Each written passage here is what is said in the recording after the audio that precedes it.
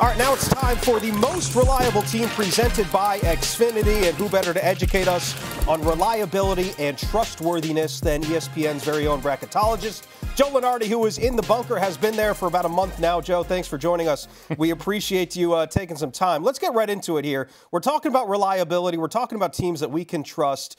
UConn has kind of defied some computer numbers this year. They've also defied the odds and might have the best odds to repeat as national champions. You have them as a top reliable team. Why is that? I think it's because on any given night, they can beat you on either end of the floor. They say that defense always travels, and they're so tough-minded.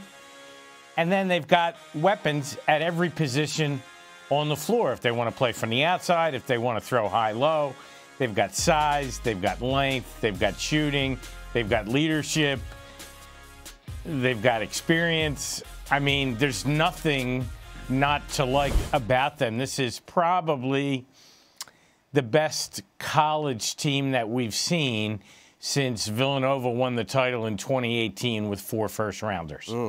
And, Joe, one of the other teams that you've got on your list is San Diego State, a team that I kind of like in this tournament. What about them stands out to you? Well, this is another team. It's funny that the two teams we're talking about were in the championship game 11 months ago. So maybe there's a recency bias to all this. But when I look at San Diego State, they're one of the best defensive teams in the country. That kind of keeps both teams in the game at the same time sometimes. But you know they're not going to beat themselves. You know they're not going to get out-rebounded. And even against a high-level opponent, it's probably going to be 60-60 with 5 minutes to go.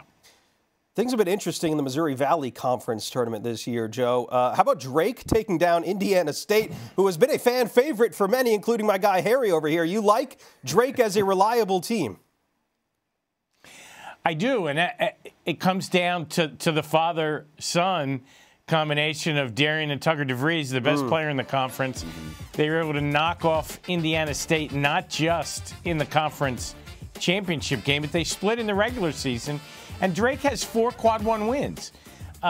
So, you know, this is a team that has played up and is older, not going to be affected by the setting. I have them as a 10, maybe an 11 seed when all is said and done on Sunday night. And those seeds win like every year.